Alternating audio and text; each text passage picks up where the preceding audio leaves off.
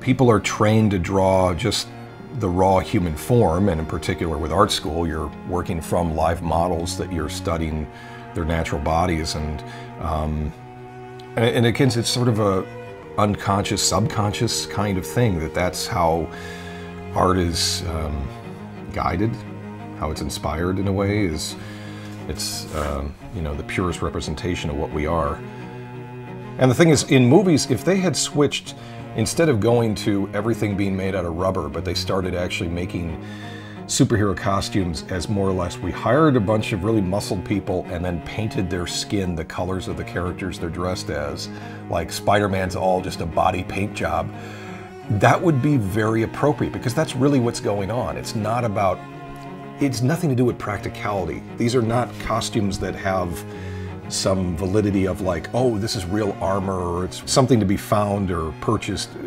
No, it's not about thinking through what's feasible. The artwork exists on almost a mythic level, and it communicates something that, you know, has to get translated when it's adapted to other media. But then again, the other media has, in many ways, rarely ever gotten across exactly what was on the page. Like, say, when they started making movies in the modern era with Chris Reeve as Superman, you got a very pure version of the comic book costume, but it still is this lycra material on a human frame that basically flattens out all the muscularity that the person actually had. I mean, it's crazy to see a video of Reeve when he was working out for the part.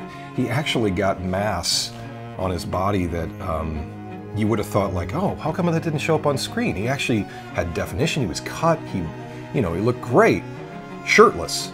But as soon as this flattening material came over his body, it's just one tone of light, no shadow deviation or whatever. That's why they sculpt the costumes now, because they want you to see all those little things that might happen in nature that just don't come through cloth.